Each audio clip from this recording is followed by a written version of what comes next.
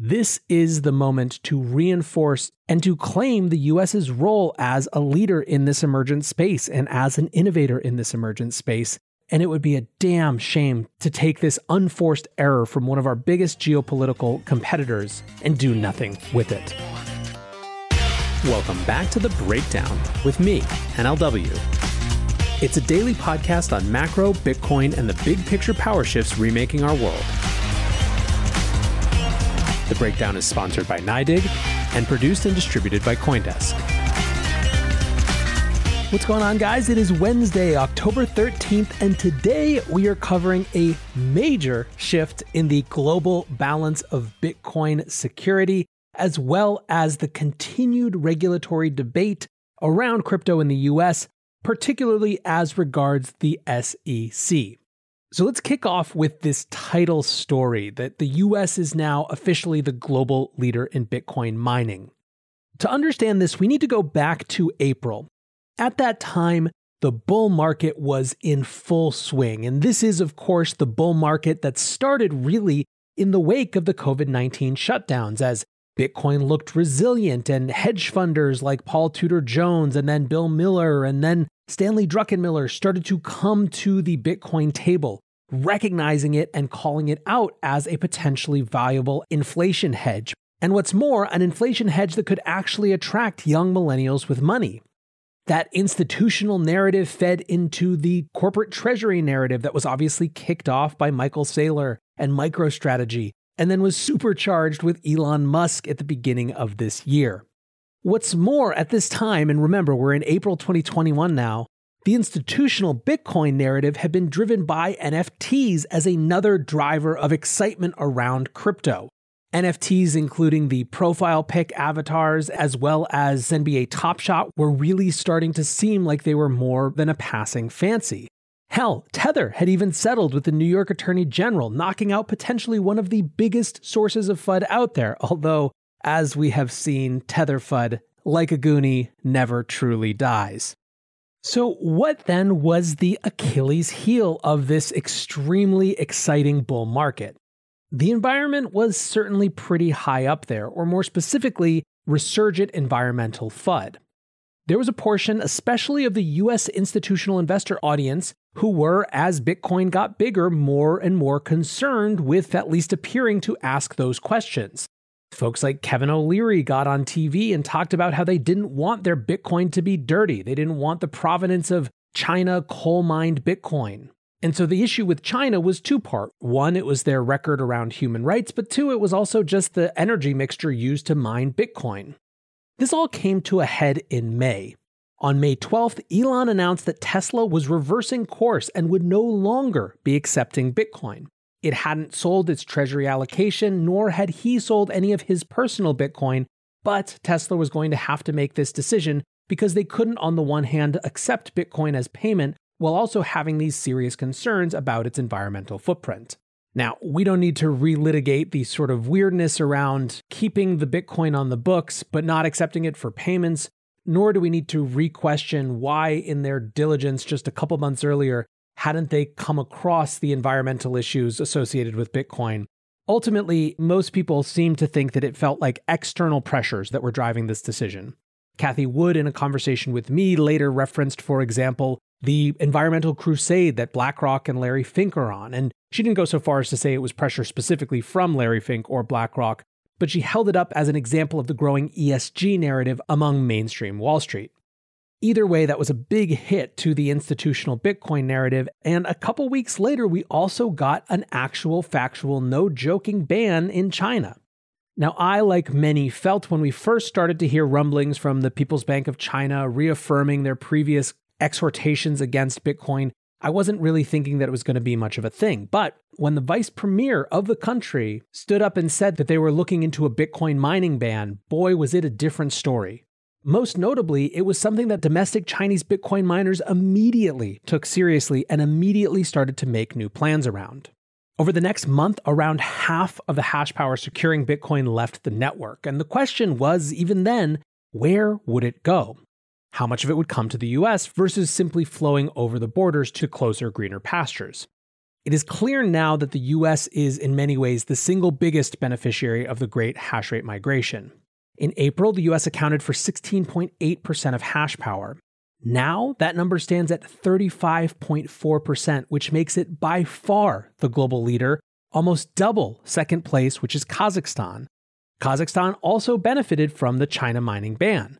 Its share of global hash power stands at 18.1%, which is up from 8.2% in April. In third is Russia, another beneficiary of this shift, which now has 11% of global hash power, up from 6.8% in April. In many ways, this confirms what a lot of folks thought would happen. Some number of well-financed operations moved to the US, while others moved simply across the border. Frankly, it's hard not to see this as an absolutely monumental win for the industry. China's share has, quote, effectively dropped to zero, according to the Cambridge Center for Alternative Finance, which just published these numbers.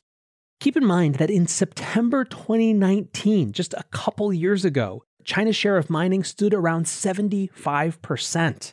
By the way, Canada is in fourth globally with 9.6% of hash power, meaning that North America is encroaching on nearly 50% of global hash power in the Bitcoin network. That is more likely to be clean, it's regulated in bigger markets, it's not subject to the same sort of political shocks. In short, this is a huge opportunity for the US and for Bitcoin.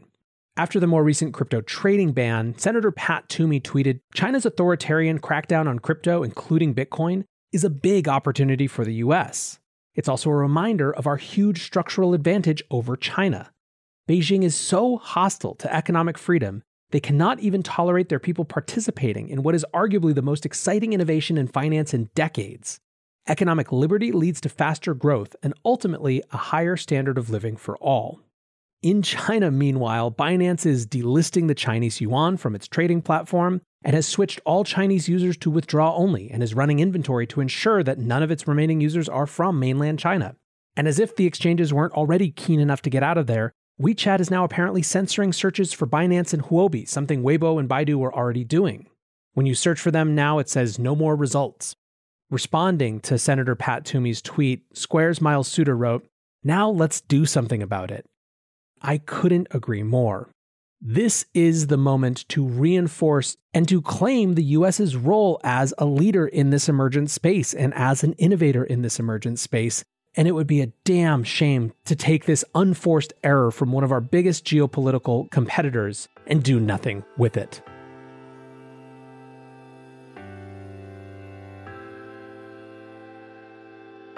This podcast is sponsored by NYDIG, a firm that's making Bitcoin accessible to banking customers on Main Street and Wall Street alike, as part of their mission to bring Bitcoin to the people. Find out more at NYDIG.com/NLW. That's NYDIG/NLW.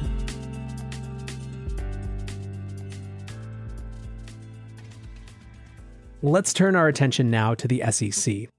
There has been a lot of discussion recently around the idea of safe harbors.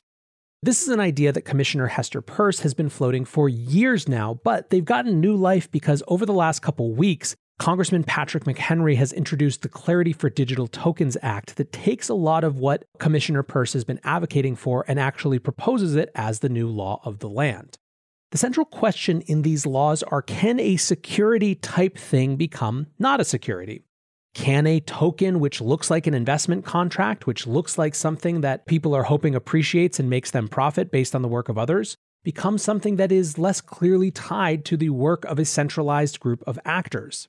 If it can, what's a reasonable time period for it to do so, and what does its unbecoming a security actually require? Now, we've seen SEC Chair Gensler seems pretty clearly on the side of no, there's no need for this sort of thing, and now SEC Commissioner Caroline Crenshaw has thrown her hat into the ring and says, instead of a harbor, my hope is that we can build a bridge. In other words, she's throwing her lot in with the come in and talk to us crowd. This is, of course, without resolving Coinbase's claim that they tried over and over and the SEC wouldn't talk to them at all. In her comments, Crenshaw used the ICO boom to justify her reasoning. Had a safe harbor been in place during the initial coin offering or ICO boom of 2017 and 2018, I think the results would have been even worse for investors in the markets. ICOs and other digital assets raised billions from investors, but most never delivered on their promises, said Crenshaw. So I was no big fan of the ICO movement, but I don't agree with her premise at all. The ICO boom was the simplest, easiest, fastest fundraising in history, and it had absolutely no quality control. There was no gauntlet of investors to get through. In fact, there was just incentives for investors to dump on you if you came in a little bit later than them. A safe harbor proposal would likely have had significantly more upfront disclosures in terms of the things that would have actually mattered, such as token ownership, who had bought in on earlier funding rounds, what their lockup terms were, all of the things, in other words, that would have helped you understand what the incentives of the other members of this community were. Were they to actually build and deliver on the promises promised in some white paper or roadmap or whatever it said on the website? Or were they just setting up to dump on you? Safe harbor rules don't say do anything you want for 3 years and then get slapped on the wrist if it doesn't go well. They're a specific set of rules about information disclosures and operating expectations, followed by the project having to mount a legal defense of their position or face the consequences. This would have absolutely destroyed and just prevented in the first place a huge number of ICOs, which at the time all they had to do was get 5,000 or 10,000 people in a Telegram to unlock serious capital. MyEther Wallet's Taylor Monahan goes on an epic profanity-fueled rant, which I highly recommend, but her TLDR is that the only thing that really prevents people from getting wrecked is knowledge that combats the greed and opportunism. About 20 tweets deep in the thread, she writes, "Because you know what normal people need to not get wrecked? It's not blinders. It's not daddy protecting them. They need knowledge. They need to know how to make the right decisions and how to avoid making the wrecked decisions. If we want to play What If Safe Harbor existed in 2017, then sure, let's play. Safe Harbor would have given normal people one more chance to see one more red flag. It would have been one more indicator in a sea of indicators that, if spotted, would have helped them make the best decision.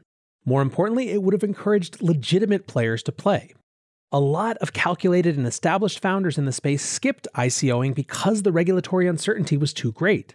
They had teams and payroll and stuff to lose. They had risk, which means only the most risk-tolerant could ICO, like brand new folks, scammers, schemers, idiots, people who move to an island on a whim. So any investor running headlong into any ICO had a greater probability of investing in a scammer or an idiot island. Good work. But most importantly, having Safe Harbor would have allowed you to feel powerful while not preventing trillions of dollars of value being created over the following 3 years.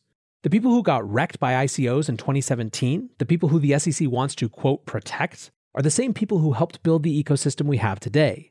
They were the first builders and helpers and supporters. They and their knowledge and experience helped create trillions in value.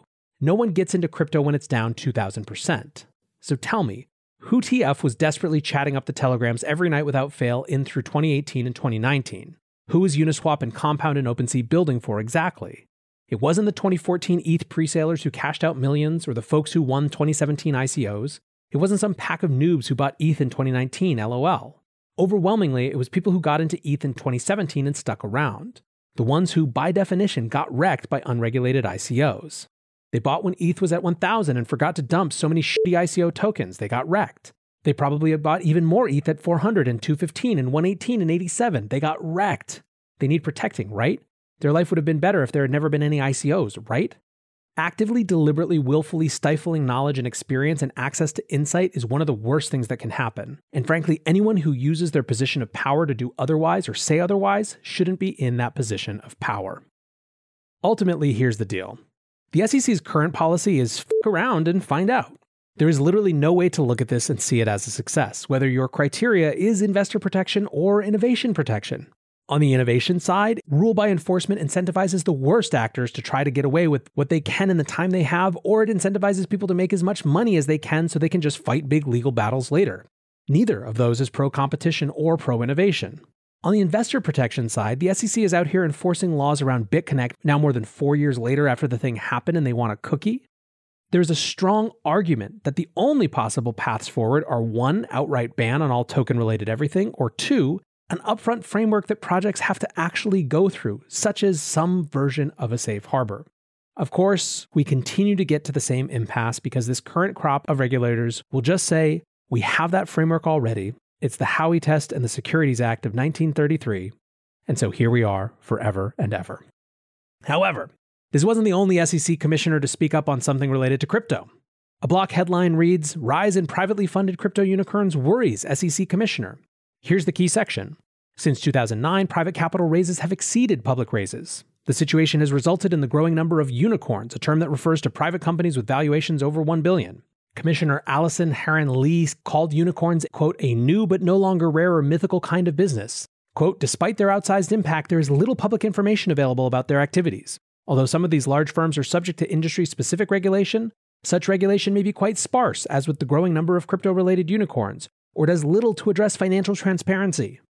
So there is so much problematic with this. One, crypto unicorns aren't any less regulated than any other private company. If there's a private company raising venture capital, they're subject to all the same laws. The crypto aspect of their business, sure, may have questions, but guess what? That's your job. Second, the government decrying the shift of money from public investment, which has transparency, to the private sector, without acknowledging the structural impact of government intervention in markets as a causal factor, just rings hollow by definition. Where do these folks think all the new money coming into private capital markets is coming from? Is it just that the risk takers got richer? Sure, maybe a bit. But it's much more about formerly conservative players who are forced farther and farther out on the risk spectrum looking for yield. If we do not acknowledge that as a fundamental starting point for all of these questions, we're just addressing symptoms. Third, if one was serious about investor protection as fairness and equality of information and access, rather than just prohibiting some people from investing in things because you don't think that they're smart enough to do it, you'd have to seriously reconsider accreditation laws, which at this point pretty much only serve to reinforce the rich getting richer. Nothing so challenges the notion of accreditation laws as crypto. It's the first mass wealth creation event in recent history that by its very nature allowed people to participate without those accreditation systems. And when it did so, it made an extraordinary number of young, unaccredited investors wealthy. Far more, I would contend, than it wrecked. These unaccredited investors did a front run around the entire institutional world, which is now racing to catch up and buying in 100x where these folks bought in. So tell me again who you're trying to protect. Now, one thing I will give Commissioner Lee and the SEC is that there are certainly questions of transparency that matter as they relate to private capital allocations that are totally fine to discuss. Issues around hedge fund transparency and situations like Archegos earlier this year definitely warrant a conversation about what the reporting requirements of private capital should be. But don't blame the crypto unicorns because it's a good soundbite. Crypto unicorns don't exist because of loose regulation. They exist because crypto is one of the fastest growing industries in history. And retail, quote unquote retail, beat everyone else to it, and now the institutions are racing to catch up. Now, there was some good commentary coming out of the SEC from our old friend, Commissioner Hester Peirce, in her comments at the Texas Blockchain Summit, in which she basically reclaimed the Wild West term that her boss, Gary Gensler, has been so fond of throwing around lately. However, I think I'm going to read that whole speech for Long Read Sunday this week. So I will leave you now just saying that we have allies, we have detractors, and we have a whole lot of people in between. And it's our job to just keep beating the drums of the things that we believe over and over again. Until tomorrow, guys, be safe and take care of each other. Peace.